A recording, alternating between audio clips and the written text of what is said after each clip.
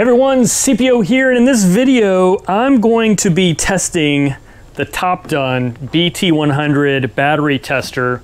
This was sent to me. I get asked a lot of times if I would be interested in doing reviews or tests or demonstrations of various products. I'm always likely to say yes to diagnostics equipment or tools, things like that I would like to have around the garage anyway. So of course I said yes, I want to check this out. There's been a few times where I wish I had a battery tester. Usually I'm left to using a multimeter, which tells you voltage, but isn't real great at actually testing the internals and making sure that things are working on the inside. So then you can go to your local auto parts store and they'll usually do it for free using something like this. This is a NAPA battery tester, MDX225. I'm going to use this to compare against the TOPDON and see what kind of results I get, if I get similar results. So first of all, the TOPDON is a $62 product. Last I checked on Amazon, link down in the description of this video, of course. This NAPA battery tester is $500. So yeah, let's just see the difference, right? So I have these batteries here. And I got to give a shout out to a guy named William in the Tampa Jeep crew. I was looking for somebody to help me out with some batteries that were of questionable quality, because it's kind of lame to do a battery tester test on good batteries, and all of our vehicles have good batteries in them, so I'm like, I need to find some crappy batteries. I was also looking for somebody with a crappy alternator or charging system. I didn't find that, but we'll go ahead and do a comparison and see how this does at testing the charging system and all of that stuff. So, but he did have some batteries. By the way, this guy, awesome Jeep. He has a TJ, same exact color as my son's, a little different year. But he's put an LS motor in it, and check this out.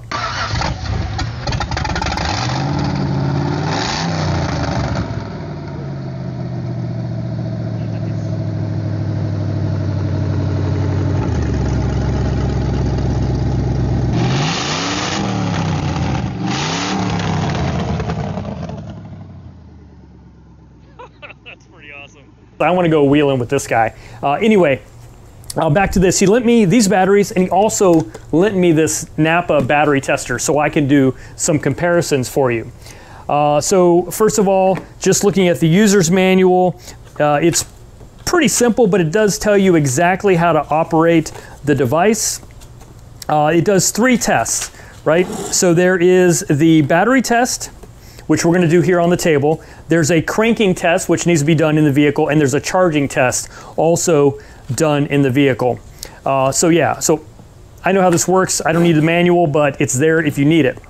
These are all side posts, so I do have a couple of side post adapters, because it's important that you can get the clamps onto the battery nicely. You can test voltage by sticking them in there, you know, just barely getting them on, you know, like this or something, but it's not good for actually doing a test. So using these battery post adapters. So these clamps have a tooth side and a flat side, very similar actually to what we see on the NAPA clamps.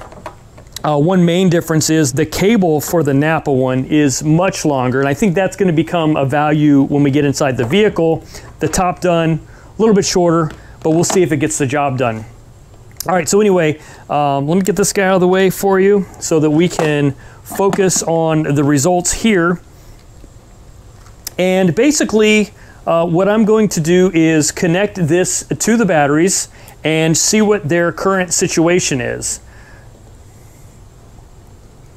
Now, the battery tester will automatically power on from the power of the batteries. Now, I have put a couple of these on a charger, and it's important that you test batteries that are charged. If not, the battery tester should tell you to recharge it. So we'll see how that goes. I think maybe one of these isn't charged, but I did put a couple of them on a charger. So this is reading 12.33 volts right now, which is actually not bad. And by the way, William said if any of these turn out to be good batteries, he wants them back. So I don't know if they're going to be good or not. All right, so I'm going to go ahead and go into the menu. And we have our options here: battery test, cranking test, charging test, review data. It does save the data from the last test that you did. And then if you want to change the language. So I'm going to do a battery test here. So I'm going to hit enter. It gives you the option of regular flooded, which is what these are, just regular lead acid batteries. You can do AGM flat plate, AGM spiral, GEL, EFB, so whatever kind of battery you're dealing with, you can probably get tested. So we're regular flooded here. And then we select our input for the test. CCA, DIN, JIS, EN, EIC, GB, SAE, MCA, BCI, CA. These are all going to be different depending on what region of the world you're in and what measuring method is used. Here in the US, we tend to see CCA and CA, cranking amps and cold cranking amps. All of these batteries have both of those values on them. So I'm just going to go with the default of cold cranking amps and select that. And then you have a chance to enter it in. This battery we're playing with right now is 650. It's already set for 650. You can go up and down right here.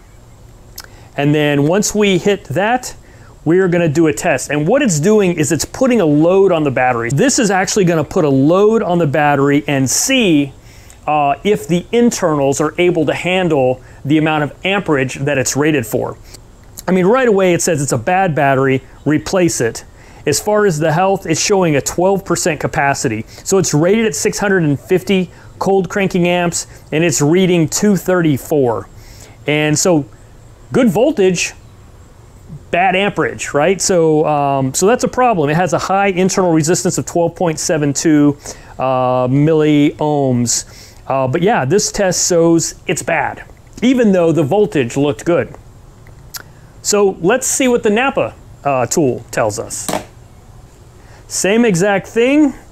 Once you connect it up, it's going to automatically turn on 12.32 volts. So we're pretty similar there. I'm going to go in. The NAPA tool asks you if it's going to be in the vehicle or out of the vehicle. We're obviously out of the vehicle here. Automotive, regular flooded, same thing. You can pick different options here. CCA is the standard we're going to use. 650 is the right one. We're going to hit enter. It's doing the same sort of a load test on this battery. Same result, replace battery. So it's showing a measured of 200 cold cranking amps out of the rating of 60. What did this other one? Let's see, 200.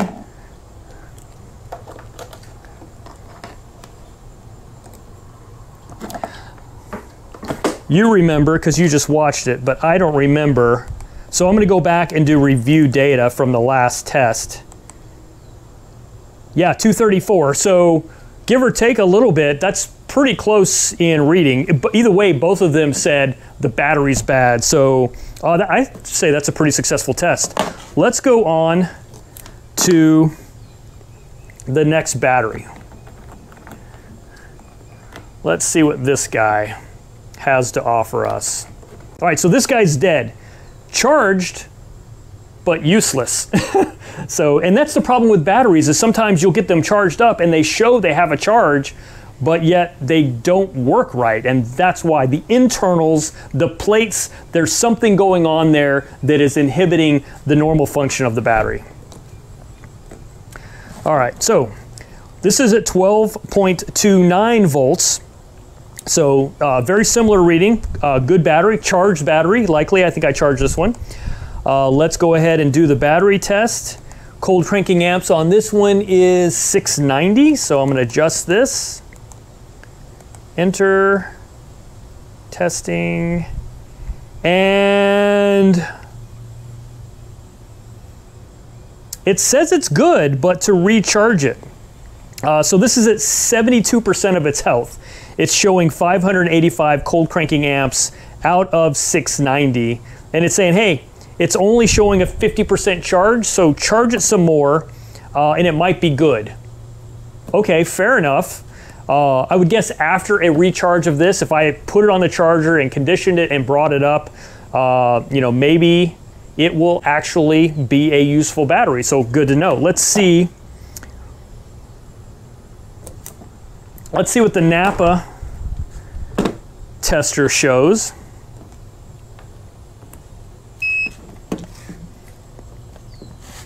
Enter 12.29 volts, out of vehicle, automotive, regular flooded, CCA, 690, right, 690. Testing.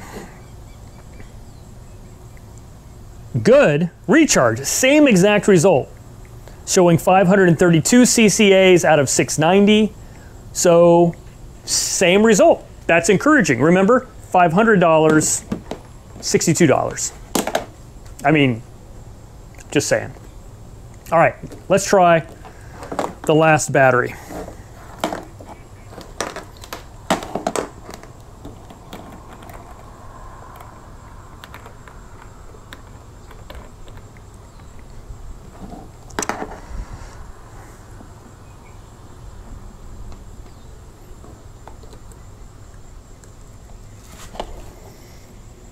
Uh-oh. This one is not even turning on. Okay. Well, since it gets its power from the battery, that must mean this battery doesn't have enough power to even power the tester. What does the manual say is the minimum power required, or does it say?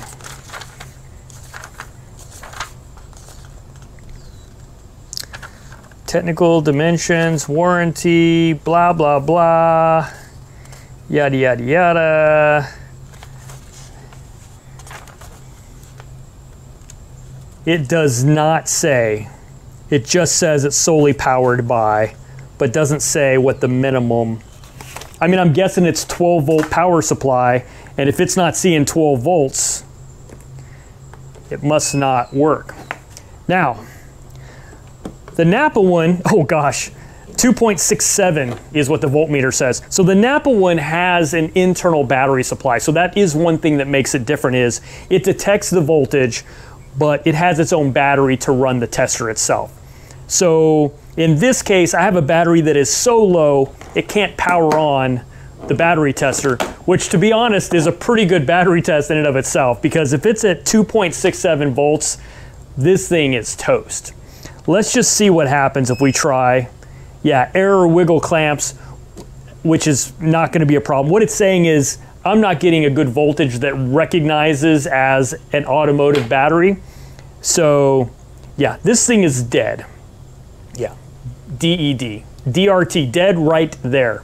Anyway, guys, so I feel pretty good so far about the TOPDON, that it's able to run toe-to-toe with a more expensive battery tester. And it would be nice to have something like this in the toolbox just to be able to do some tests. Now it does two other tests, charging tests and cranking tests. So we should do that on the Jeep. All right, let's start with the TOPDON and the cranking test on this. So I'm gonna go ahead and attach this to the terminals as best as I can, and not to the cables. I'm gonna get it connected to the terminal itself if I can. All right, so 12.69 on CJ's battery, and we're gonna go into cranking test. So I'm gonna hit menu, down to cranking test, enter, and it says start engine.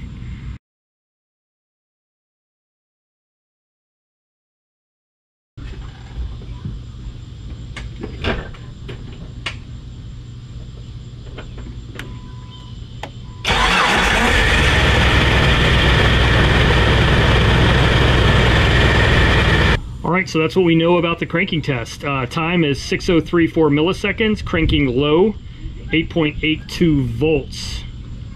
Interesting. All right, let's see what the NAPA tester shows us.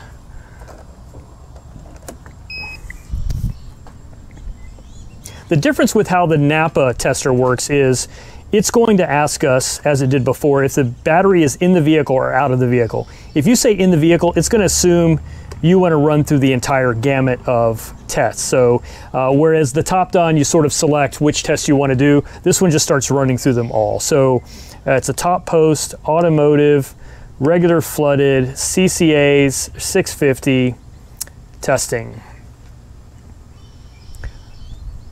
Testing, it is above 32.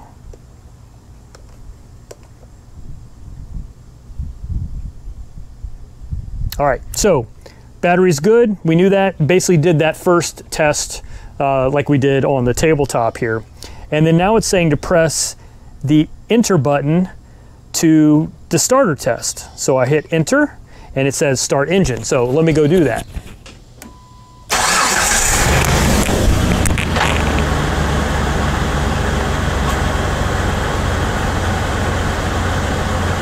All right, so it's showing the cranking is normal. The TOPDON said a little bit low, but it could be because we've sort of started it for the first time after a long time.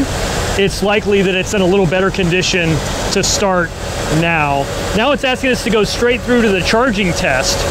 So I'm gonna go ahead and hit enter, and it's checking for alternator output.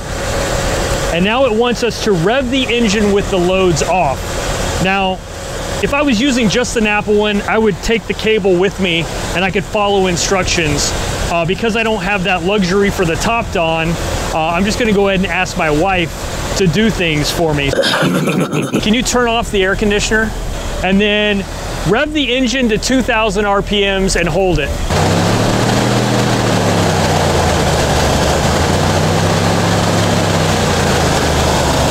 Now idle the engine.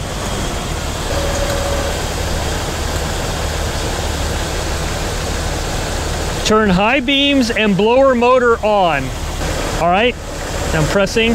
So I would have to do this with the device in there with me if, you know, I didn't have help. Rev engine, 2,000. Okay, stop. Now it says to idle the engine. Turn off the loads, turn off everything, and you can turn off the engine. And then enter, charging system, no problems. So at no load, it's 13.9, and loaded, it's at 13.83. So you can see with this particular test, and I'm curious to see how the TOPDON's gonna do, I literally had to follow instructions with the engine running, which is why, like I said, this super long cord is nice because I could run it around and take it in there with me. So let's see what the TOPDON requires of us. All right, so the TOPDON isn't gonna tell you this on the display, but the instruction manuals cover it. You wanna start the engine for the charging test. So before you start it, go ahead and start the engine. We're back in here. It's testing the battery, of course. With the voltmeter, we have the battery test, the cranking test, and the charging test that we're now gonna do. So at this point, the vehicle should be running. I'm gonna hit enter, it's gonna do a ripple test. I don't know what that means. Now it's doing a load test. Increase the RPM to 2,500 and keep it for 5 seconds. 2,500.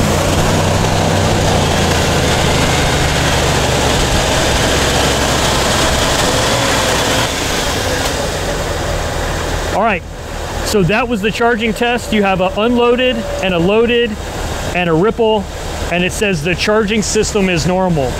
Same result, charging system is normal. So that's the comparison between how this one works versus one that's quite a bit more expensive. All right, guys, there you have it. TOPDON BT100.